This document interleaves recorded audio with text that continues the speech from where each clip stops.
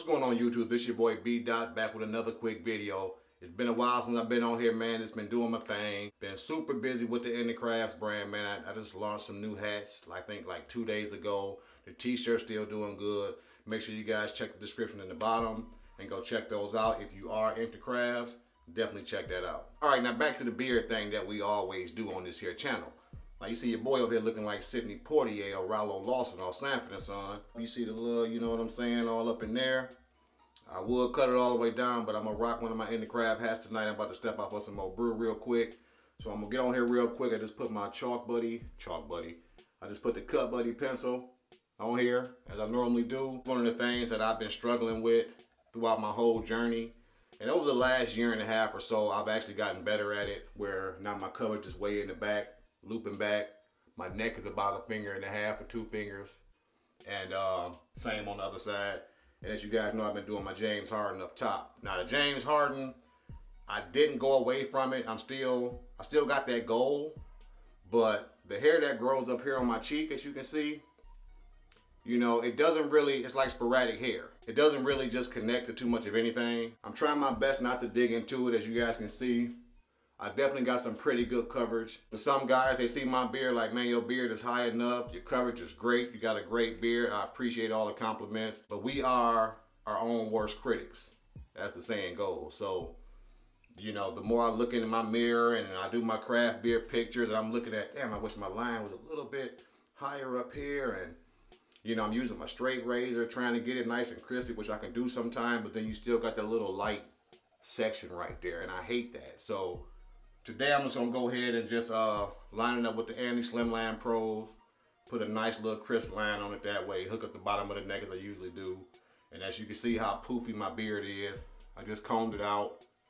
And I got a lot of flyaways and scraggly hairs. So I'm gonna try to just clean it up a little bit, man, before I step out. Got my Andis Slim Line Pros right here charging. As I told you in the last video, you can leave them charged in the wall and use them.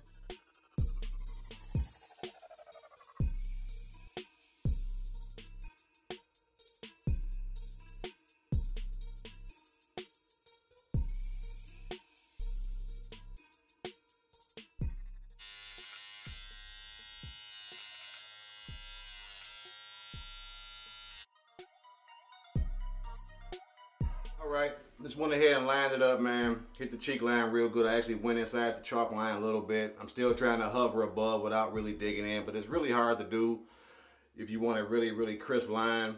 But I've sort of got used to it. As long as I clean up these hairs, it look a lot better. You know what I'm saying? So, using the Andis Slim Line Pros only. Now I'm about to get ready in this, knock off these loose hairs using my Slim Line Pros. I usually use the Masters, then I come back with the Slim Line Pros today. I'm gonna do a strictly Slim Line Pro so I can show you guys how these clippers really, really hit, how they really cut. Now, if you guys can see, I'm just gonna go straight down with the clipper.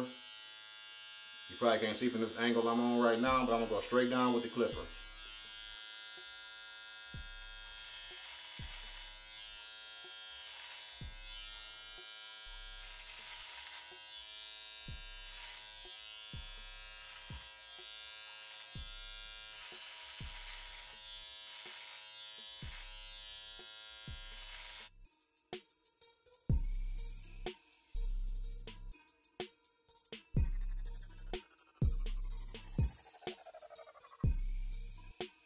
All right, now when you get down to this part, man, just go with your desired style, man. I like to rock more of a rounded look, so I use my shirt like this, and I kind of like bend my neck down a little bit so I can get all the little see-through hairs off there.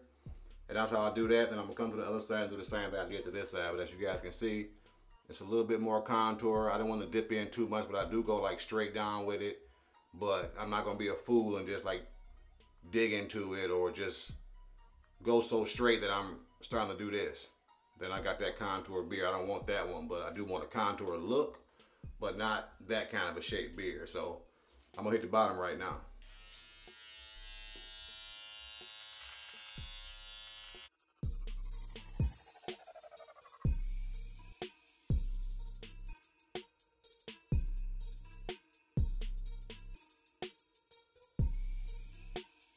And also try your best not to dig too much into this.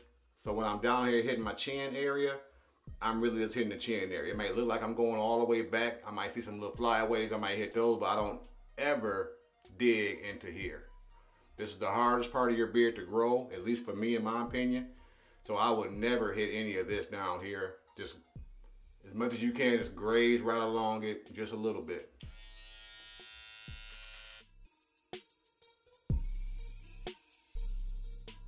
All right, just finished doing that. Get my little brush, where is it? Oh, I unzipped it back up. So yeah, there you have it, man. Just went ahead and did that real quick.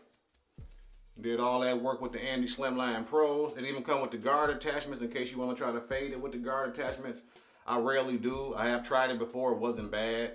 But I still use my masters with the guard, with the one guard. And the master's wide open. Then I toggle with the lever. So, but you could use the Andis Slim Line Pro guards. I might do a video on that down the road to show you how to do it with the attachments that come with the Andis Slim Line Pros. But as you guys can see, beard looking nice and straight. You know, I'm gonna get these chalk lines off of there as well. But it's gonna be a nice, clean, natural line. But until I dig into that line, you probably won't ever see it on camera like that. Unless I get the straight razor out and really, like I say, to start digging into the line. So, not doing that today. This is just a natural, coily, coarse beard. You know, no product at all. But hey, you know, good beard habits. And I think it turned out pretty right. Your boy ready to step on out looking like the Black Chuck Woolery. Let me get out of here before my girl start hollering at me. You know, it's time to get some brews in our system. So we got to definitely get that done. As always, thanks for all the continued support. Continue to like, comment, and subscribe on the videos. And I'll holler back. Peace.